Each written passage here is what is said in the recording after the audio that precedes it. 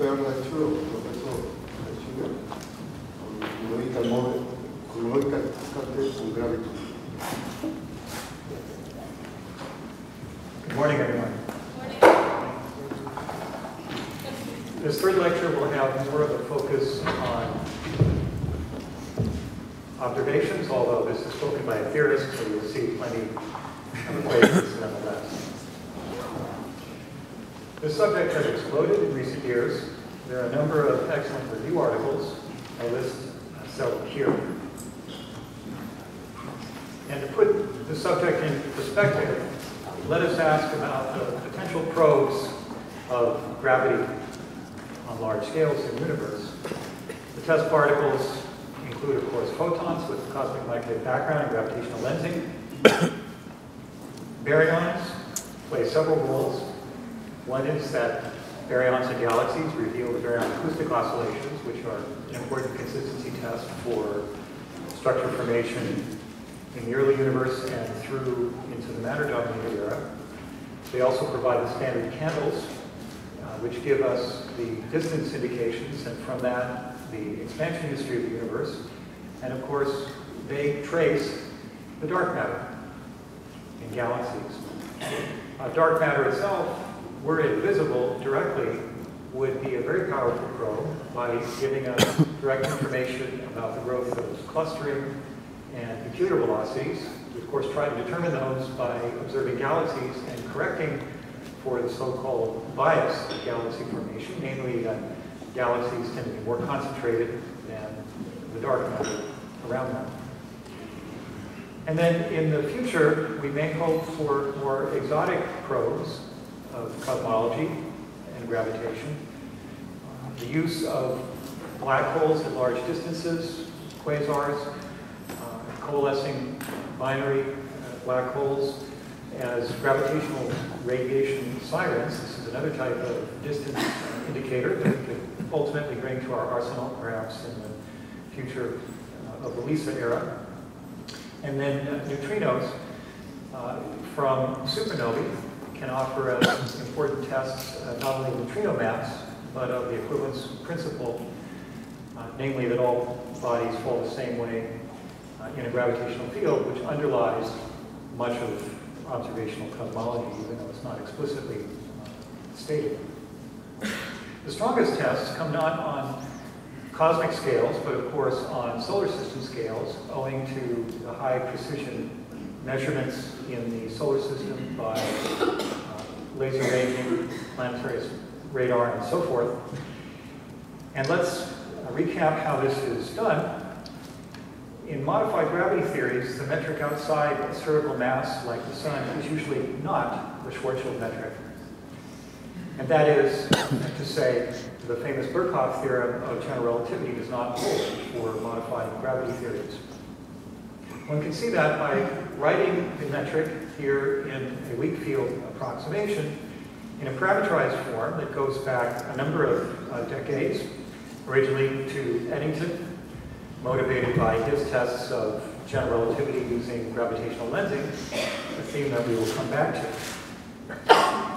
And if you, for example, take the Schwarzschild metric and write it in a coordinate system known as isotropic coordinates, where the spatial part of the metric has coordinates that are flat with a conformal factor, then the metric has this form where phi n is the Newtonian potential, and there are some coefficients introduced in front of these terms.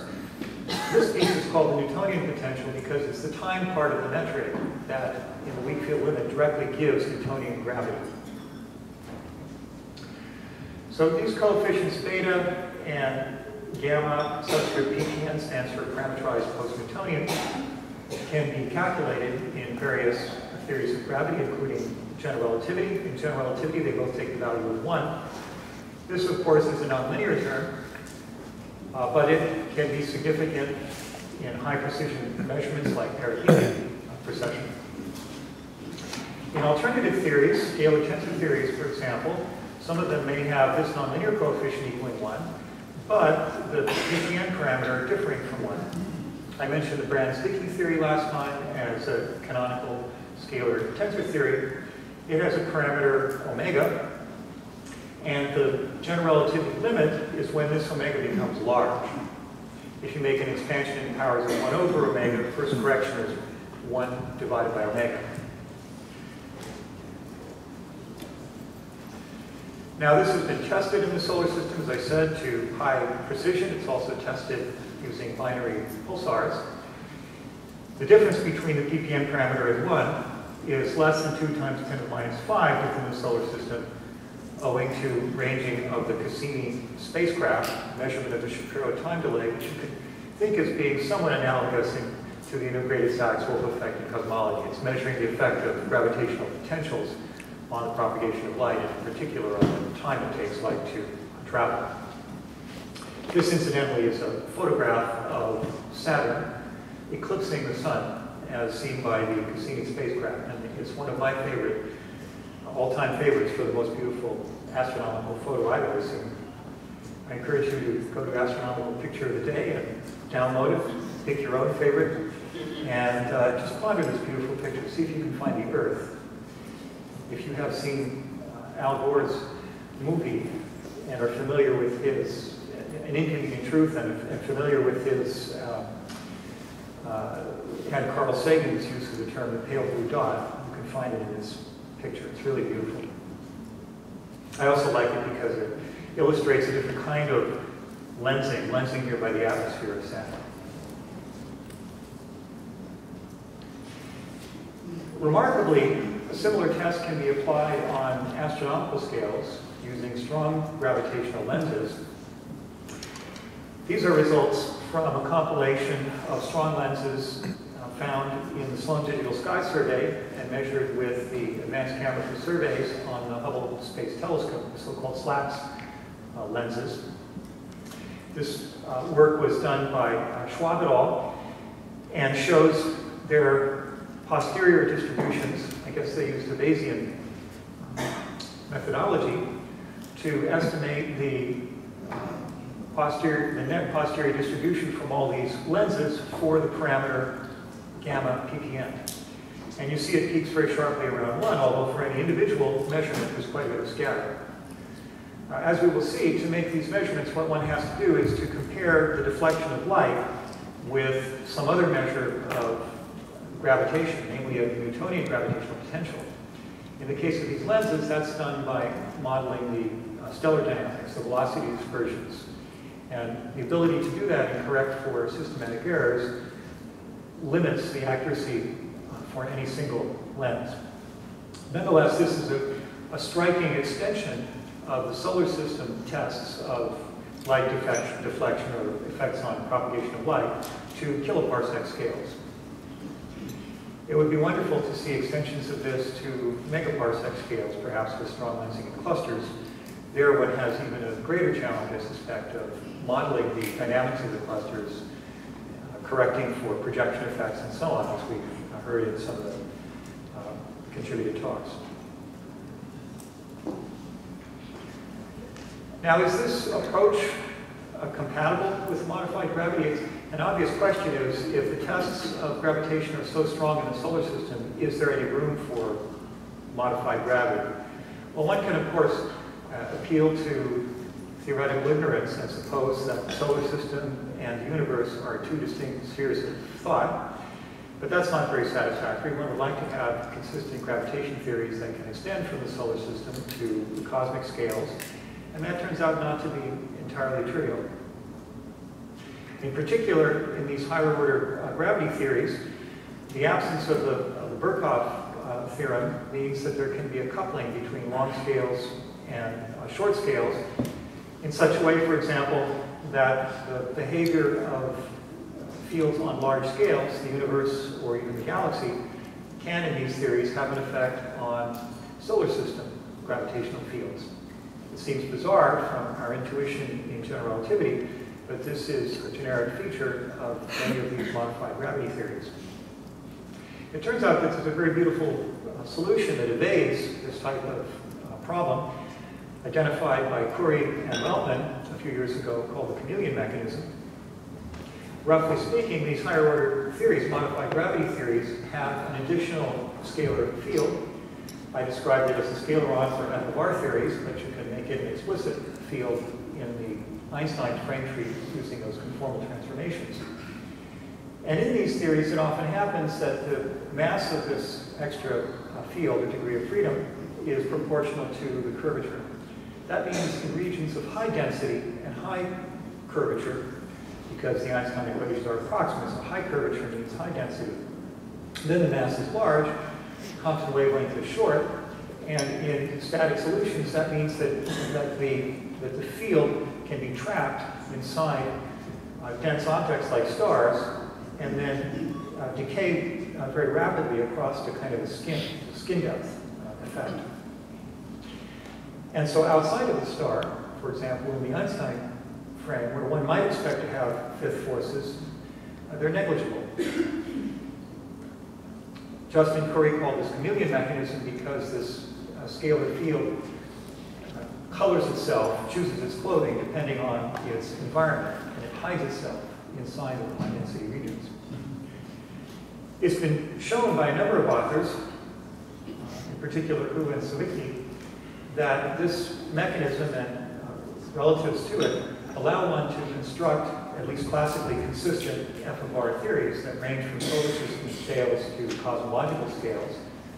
And as far as I understand, those theories, while they may not be very attractive as fundamental theories of physics, are completely viable at both the classical and the quantum level, insofar as we understand much about quantum gravity. Maybe someone here will raise a question or a point about this in the discussion, because I'm not an expert, and I'm always interested to learn more about these theories.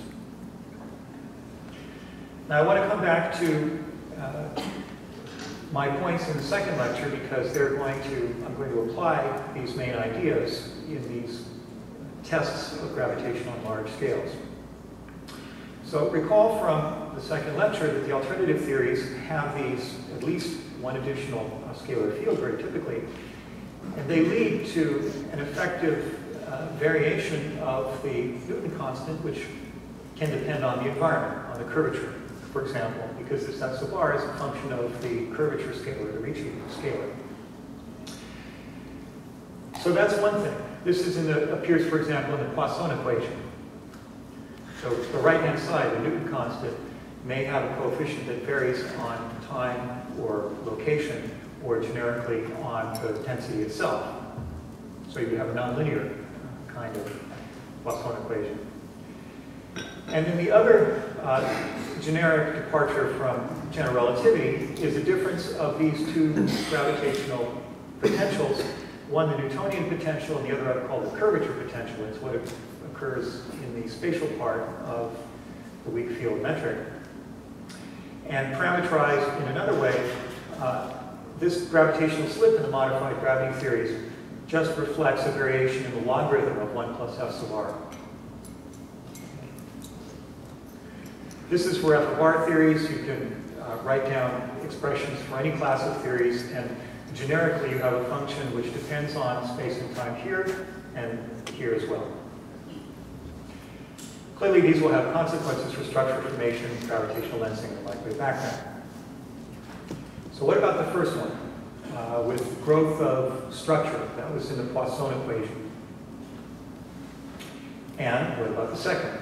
Gravitational lensing. Growth of structure, gravitational lensing, those are going to be the keys to testing gravitation. So in the growth of structure, even in theories with fifth forces, provided that they couple universally, one can go to a frame in which there are no fifth forces by redefining fields, so-called Jordan frame.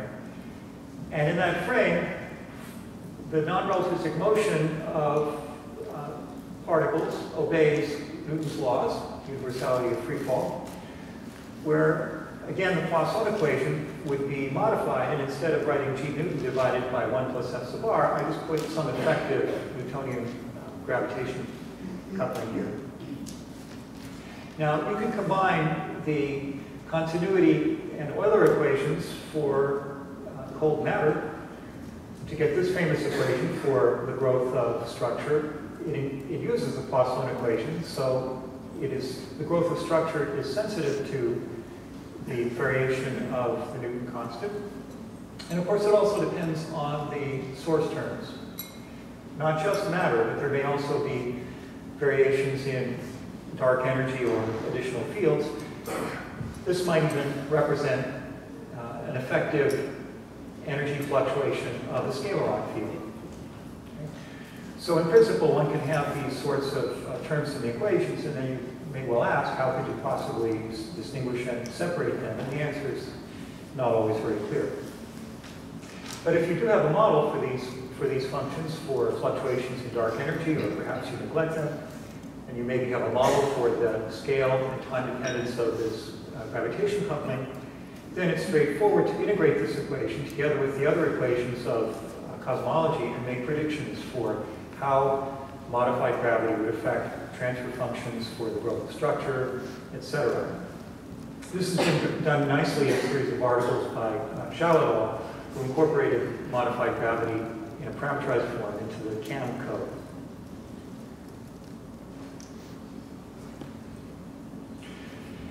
But there is, of course, this second term with dark energy, and this equation alone cannot distinguish. Even if we had perfect measurements of the density fluctuations, we could correct for galaxy biasing and so on, we could not distinguish the source of variations on the right-hand side. So one needs more observables, and gravitational lensing helps, although it introduces its own theoretical functions to be determined. The deflection of light is, in the weak field limit, a unit vector directed along a light ray. This is the component of the gradient that's perpendicular to n, so that this deflection does not change the magnitude of n, it's a unit vector.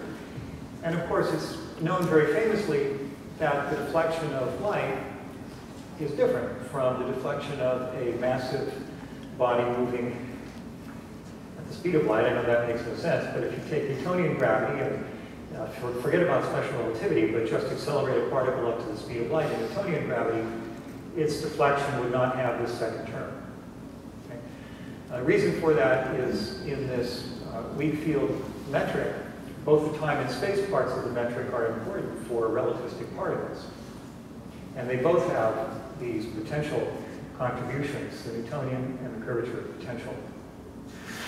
And I am using the choice of definitions of these such that it's the sum of the two potentials, which is the source for lensing. You have to be aware of the literature, there are various definitions about the signs.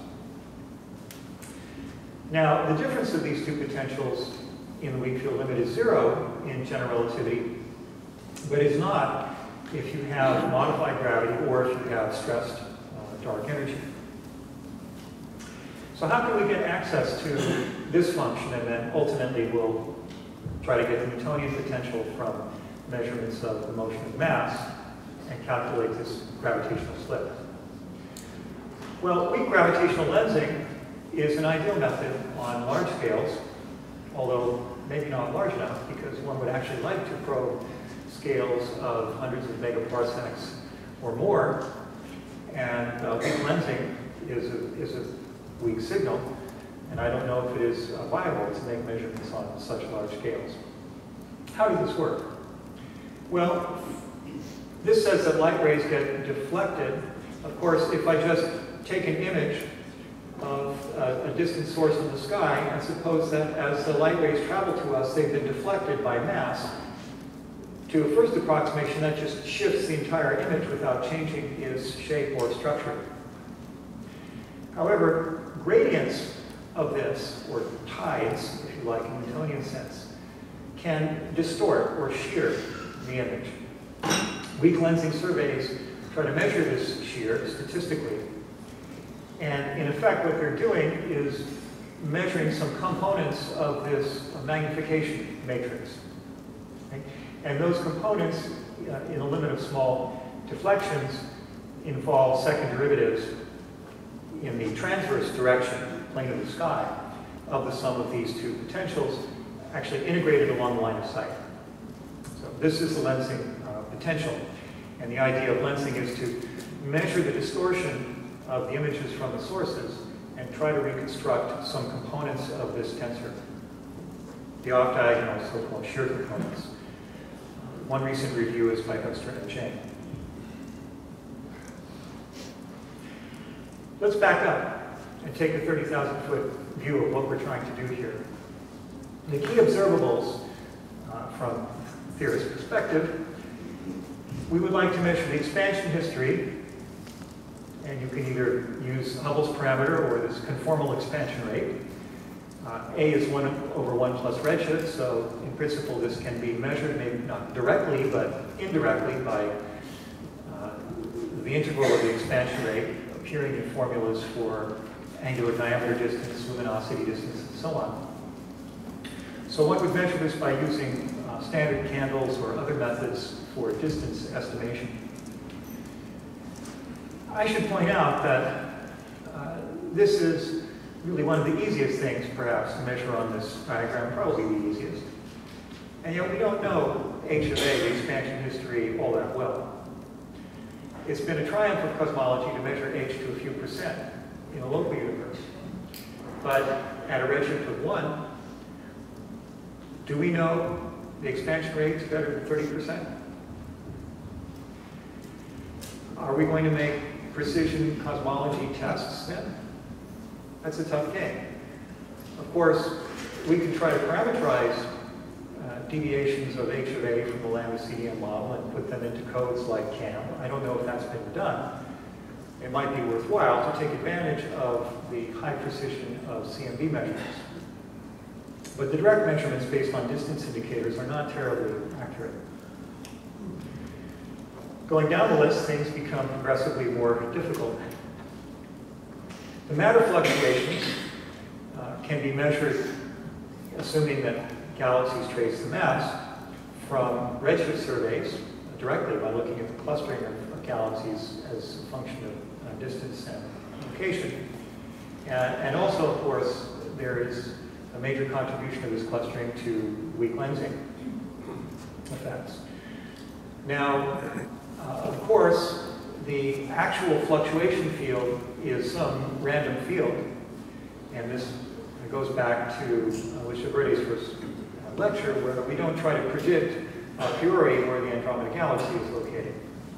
But what we can do is construct power spectra and measure the so-called transfer functions, which tell us how, as a function of the magnitude of K, the wave number, and the expansion factor, these fluctuations grow with time. That's what we would like to do. We'd like to measure the transfer functions directly. That's what's done, by the way, in the CMB, in effect, to construct the famous power spectrum plots, is fitting these transfer functions. Similarly, for peculiar velocities, if you think it's hard to measure the expansion history, it's even harder to measure deviations from uniform Hubble flow. But one way of doing it is looking at the so-called redshift space distortions, namely that if you look at the clustering along the line of sight where redshift is used as a proxy for distance, and the clustering transverse to the line of sight, there will be some statistical differences because the radial distance is not distance, it's the Hubble velocity plus the peculiar velocity. So distance plus the peculiar velocity. Those redshift space distortions can be used to, in principle, again, to infer transfer functions for the divergence of the velocity or the velocity potential, another function that I introduced. And as we will see, that is a very powerful probe of the growth of structure in principle. And then finally, of course, gravitational lensing could give us transfer functions for the sum of these two potentials. The integrated Sachs-Wolf effect involves the time derivative of those two potentials, but if you could measure this as a function of expansion factor and you know h, then they're equivalent. So the name of the game here is to do a kind of a tomography and measure in many redshift slices these transfer functions and the expansion rate. In principle, that can be done. I think this would be a big observational cosmology program for probably several decades. Now, we want to find the potentials and test whether they obey the predictions of general relativity or we need modified gravity. And here is where the universality of free fall and the motion of dark matter and atoms becomes a really powerful tool. If you take that Newton's law, d v dt is grav phi, Newtonian potential, and you write it in expanding universe, moving coordinates with peculiar velocities, and you take its divergence, then you get an equation relating the Newtonian potential and the velocity potential. So if one could measure this transfer function for the peculiar velocities by redshift space distortions as a function of redshift, you directly measure this potential. All you're assuming is that the galaxies are moving in free fall. This does not assume general relativity is valid. This is true, for example, in any modified gravity theory in the Jordan frame. Any theory that locally obeys special relativity without additional forces that would couple differently to galaxies than to objects in the solar system. So having done that, one could then take the Laplacian of this and compare it, the transfer function, with that of the dark matter fluctuations, the matter. That allows one to check the Poisson equation. And that's very good because, remember, the Poisson equation, in principle, has corrections from modified gravity or from fluctuating dark energy. And then if one can also measure the transfer functions for the sum of the two potentials from gravitational lensing, one can compute the difference. And again, have another test of those, or measurement of those factors involving dark energy or modified gravity. Now at this level, that may not be enough to completely distinguish dark energy or modified gravity, but in principle you have two functions, two scale factors, which you can then ask, is there a consistent framework of dark energy or of modified gravity which accommodate those behaviors? That would be great progress indeed. So this is being done, and one way to think about it, again, conceptually, let's start out with the hypothesis that there is no dark energy, or at least it doesn't cluster. I'm allowing for a cosmological constant because that can be part of modified gravity theories. And then I have this growth structure equation, and here, since I know people like to use proper time instead of conformal time, I'll just change the time variable, and perhaps it's a bit more familiar. So here from the Poisson equation, I have the effects of modified gravity. And now I want to test whether this effective Newton constant is just a Newton constant of the solar system, which is a constant as far as we know, or not. So you would, on large scales, where there's no additional k dependence in this equation, you would measure the transfer functions, or the growth rates, as I said, from galaxy clustering, weak lensing, etc. And then you can look at the logarithmic derivative of this function, which, for g Newton equals constant, has a known solution. I gave a quadrature solution for it in my first lecture. If you know the background expansion, you can make an exact prediction for this function. Many people have done that. Or you can just treat this so-called beta, the logarithmic growth rate, as another function describing the growth history. And Eric Linder has parameterized this in terms of the matter fraction, omega m, it's a function of redshift, and an exponent gamma, and shown that this can be a very powerful test of general relativity. Okay, let's come to the weak lensing and the lensing potentials, where one would like to measure the gravitational slip. Again, under this overarching assumption that we're going to assume there's no dark energy, but test for modified gravity, then we would measure the weak lensing shear correlation function to get statistics of the sum of these two potentials.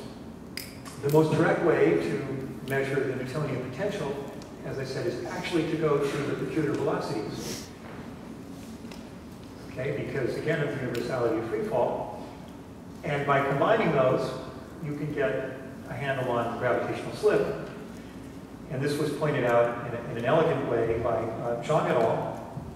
Several years ago, and then applied by Reyes et al. In an article in Nature last year.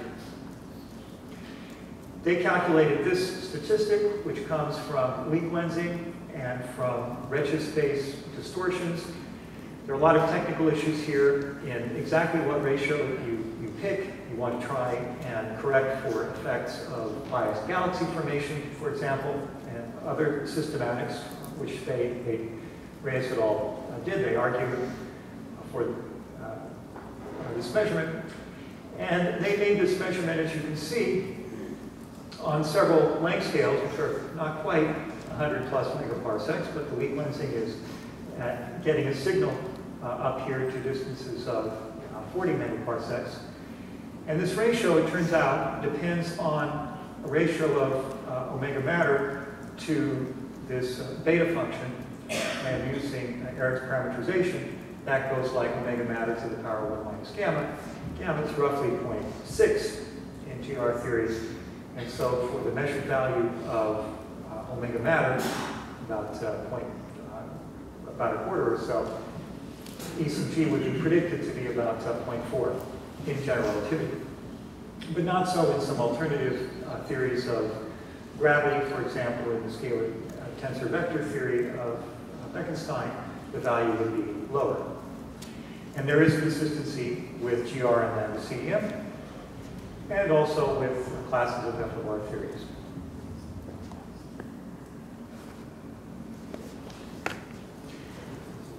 Just to repeat, from the peculiar velocities, you have access to, in effect, to the growth of structure in densities.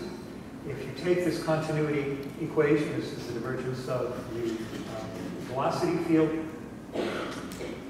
and just rewrite the density perturbation using the logarithmic derivatives, you involve this beta function and the Hubble parameter.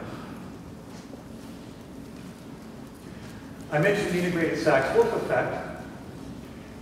The temperature anisotropy, as photons propagate to us after recombination, also before recombination, but interesting here is after recombination, where cosmic acceleration kicks in, involves a line of sight integral of the time derivative of the sum of these potentials. Again, anything to do with photons or relativistic particles involves the sum of the two potentials. And the effect is to modify the large angular scale CMB spectrum. A number of authors have pointed this out. This is from a paper of mine with Bill Zukin. And notice the effect of gravitational slip. When the gravitational slip is positive, when the curvature potential exceeds the Newtonian potential, basically you're constraining the Newtonian potential by perturbations on smaller scales, the dynamics of matter. That increases this sum. And it increases, therefore, the integrated Sachs-Wolf contribution to the CMB anisotropy at large angular scales. Conversely, when the slip is negative, the fluctuations are reduced. As was remarked by previous speakers, this difference is within statistical fluctuations of so-called cosmic variance. There are so few multipoles on the sky that it's hard to have much statistical weight to a few measurements. Of course, it is interesting that the CMB has low quadrupole and octupole with strain correlations among different components. I have no wisdom on that. I would not expect that is due to modified gravity, but it's fun to contemplate. What one can do, though, is to cross-correlate this CMB anisotropy with galaxies, because galaxy distribution, let's say at high redshift, is evolving in the very same gravitational potential that is producing the ISW effect. And so that removes the effects of cosmic variance. That measurement has been used by a number of authors. Besides the Reyes et al. Article, there have been several articles in the last year or so that have made tests combining a number of data sets. The expansion history from supernovae, typically one has to use weak lensing to test gravitation, CMB constraints, and I learned in this conference this wonderful notation of plus plus. These are important works. I'm not going to have time to discuss them, but Eric and some of the other authors are here, and there are some posters related to some of this work that I will mention. This class of measurements is important, and in my view ought to be a goal of future large surveys and projects like Euclid, LSST, and WFIRST if it is ever built and launched. There are some open issues in the parameterization of these deviations from general relativity. You know, general relativity is such a beautiful theory because, well, for many reasons, if you've studied it, you know that it's mathematically very elegant. It is extremely simple. It has really no free parameters, aside from the value of the Newton constant, but that just sets a mass scale. How do you then construct alternative theories against which to compare? You should always do that when analyzing data. Have a hypothesis and then have an alternative against which to compare. Well, there are different philosophies about this, and one way is to use the effects of the matter dynamics to concentrate on things that affect the observables. Okay? Growth of structure is affected by this variation of the Newton constant, and gravitational lensing departures affect gravitational slip. There are a variety of parameterizations for those. One that has been used pretty extensively in literature is inspired by the parameterized post-Newtonian framework in the solar system. That takes this curvature potential and calls it some constant gamma ppn times the Newtonian potential, and so it takes a ratio of these two potentials. Well, there are some advantages to taking ratios, as Zhang et al. And Reyes et al. Showed. You can cancel some effects of biased galaxy formation that way. But there may also be a price to pay when you take ratios of data which have noise. Then the ratios have different statistics. So, for example, a ratio of two Gaussian fields is not Gaussian. That's well known.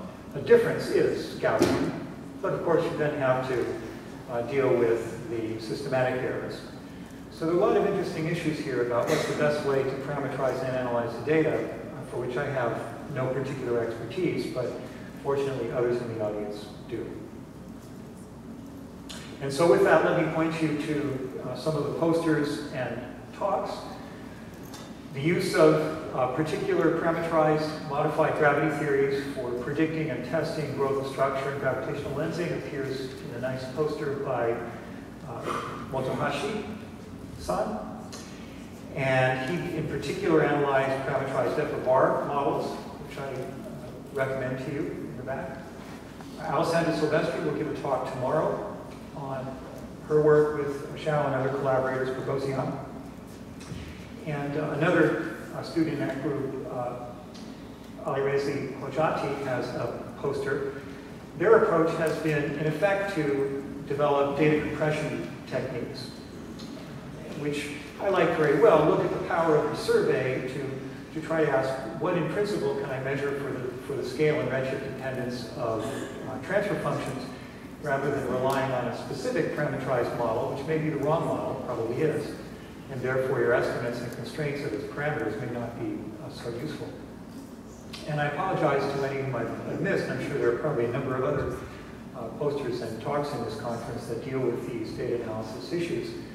And I hope that those of you whom I have missed will raise your hand in the discussion period. So let me wrap up by reminding you that I began my series of lectures with goals of observational cosmology. One of them was to determine the mean density of the universe through the Friedmann equation and the Hubble expansion parameter. I hope that in this series of lectures I've shown you that that's perhaps not quite the correct way of thinking about things if you want to test general relativity. The number 3 goal of observational cosmology is to test general relativity theory on large scales, and we are making significant progress in this effort. There are now good tests of the gamma ppn parameter on kiloparsec scales and tests through weak lensing and computer velocities on tens of megaparsec scales. So I look forward to further progress in this in the coming years. You'll notice I inverted the order of number 1 and number 2. I do want to have some discussion about what is the number 1 or the number 2 goal of observational cosmology, but I want to end with my goal, which I hope also is yours for this conference, is to learn and enjoy sharing learning with each other, which we're able to do here this week thanks to the wonderful hospitality of our conference organizers, and I would like to thank them for this opportunity to speak with you and to thank you all for your attention.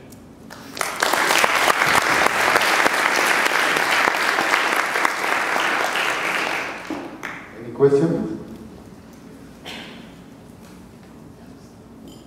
Give them a quiz if they don't have questions. Give them.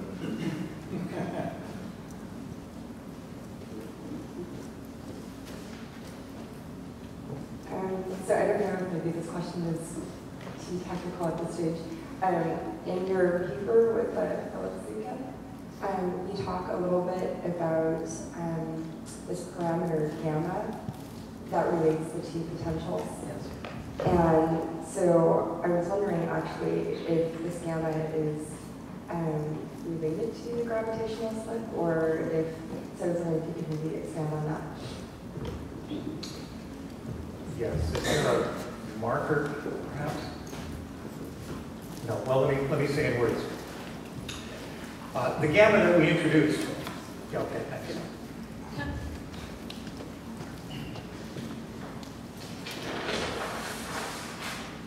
Was inspired by the ppn formalism in the solar system, and I decided to stop calling it gamma because gamma is used for so many other things in cosmology, in particular Linder's growth exponent. But this gamma, here I'll call it ppn, is the ratio of the two potentials. And the gravitational slip is the difference of them.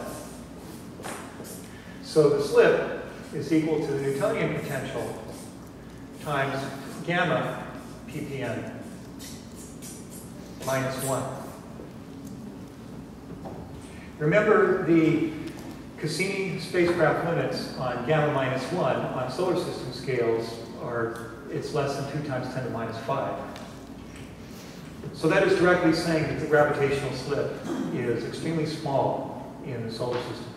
Potential itself is already of order 10 to the minus 8 or so in the solar system. So, very good question. Thank you.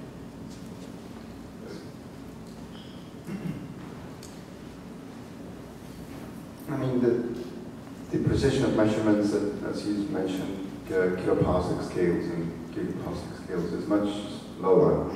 So you're saying that those parameters and maybe the exponents of those parameters are scale dependent? Oh, absolutely. Well, conceptually, I don't want to speak here in details about the data analysis, implications for data analysis, because, as I say, one has to think through carefully the systematic errors of any procedure. But theoretically, one would like to measure this slip directly as a function, this transfer function as a function of scale and redshift. Of course, you then want to compare it with something else, which would be, let's say, the Newtonian potential. But remember, our access to the Newtonian potential often comes through the growth of density fluctuations, which itself involves the Newton constant. And a very important takeaway message here is that the Newton constant in modified gravity theories is not necessarily a constant. So you want to find a way of measuring that too. And for that, you have to look at the density fluctuations compared with the velocity field. You want to try to directly evaluate the Poisson equation.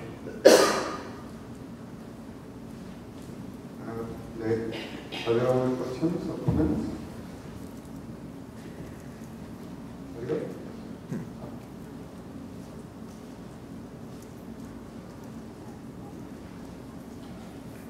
I would like some advice as to your number one or number two goal for observational cosmology.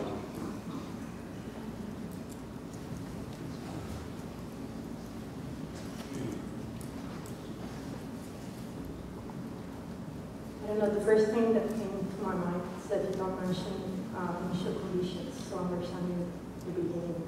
And I'd say that one of the main purposes of cosmology is understanding the beginning, so Big Bang, if you want to know, and finding the possible observables to theories.